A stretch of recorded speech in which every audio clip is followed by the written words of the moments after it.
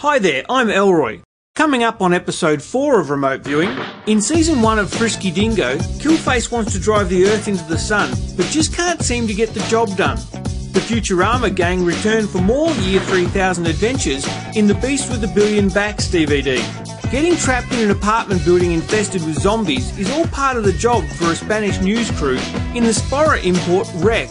In Nosferatu, we discover that long before they were running detective agencies on TV, vampires were frightening the pants off silent film audiences during the 1920s. All in this episode of Remote Viewing.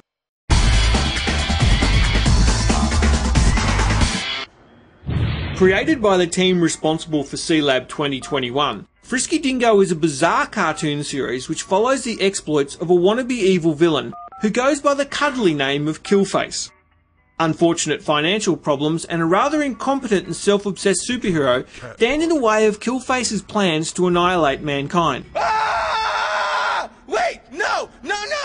Silence, no! dog! Please! He's from marketing. Phil, Brent, Phil, now what the deuce is wrong with those couplings? Well, they keep melting. Oh, did Lorraine get the gift card? Yes, she did. That was very nice of you, sir. Nonsense, Philip. How's she doing? Well, she's still, well, fat. Well, give us some time, man.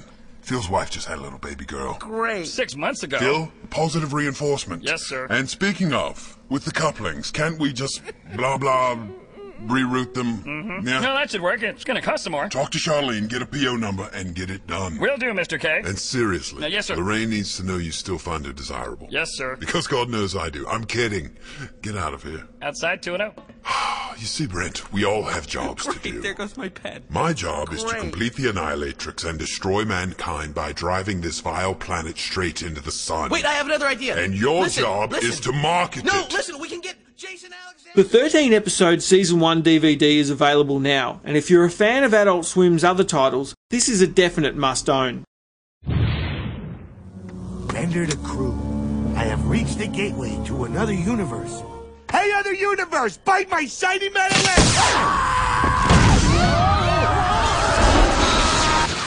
Futurama returns to DVD players everywhere with the release of the second of 4 proposed straight-to-DVD movies. The Beast with a Billion Backs tells Futurama's most off-the-wall story to date, and when you're talking Futurama, that's saying something. A rip in space allows contact with another universe, and the inevitable happens. That's right, everyone on Earth finds themselves in a blossoming relationship with a gigantic tentacled creature from the other cosmos. While this isn't the strongest stuff we've seen from the Futurama team, it's a fun ride nonetheless. People of everywhere, I have shocking news! Hey, butt out! These aren't tentacles, they're genticles! Ew! As with all Futurama releases, this DVD is packed with fantastic extras. The Beast with a Billion Backs hits Aussie shelves on the 6th of August. When it comes to scaring the hell out of people, lately it seems like the Spanish are getting a little too good at it.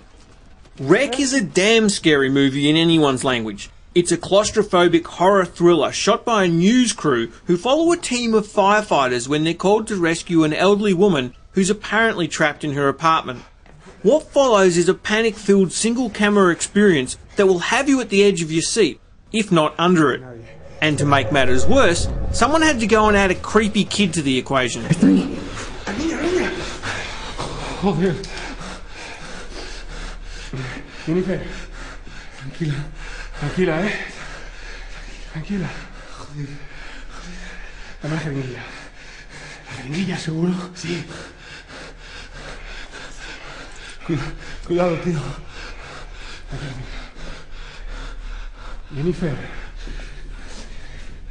Tranquila, Dame la manita. Ten cuidado. Dame la manita.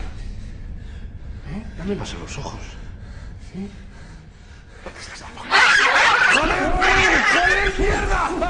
There's already a Hollywood remake of Wreck in the works by the name of Quarantine.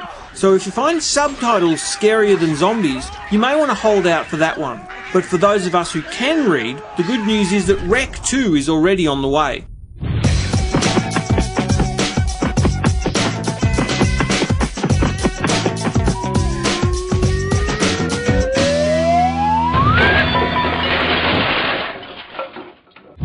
The very very idea of blowing the cobwebs off a silent movie from the 1920s and playing it on your brand new high-definition plasma television probably seems about as sensible as trying to play an 8-track cartridge with an iPod. But this newly restored release of the classic horror film Nosferatu certainly deserves a look. Made in 1922, Nosferatu is an unofficial adaptation of Bram Stoker's Dracula.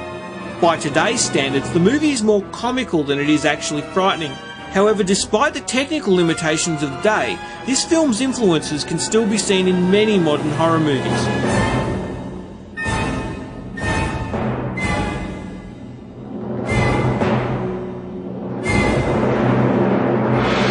The 2-disc Director's Suite release contains a host of special features and deserves pride of place in any movie nerd's collection. Visit elroyonline.com for reviews and source links to all the stuff you've seen in this episode.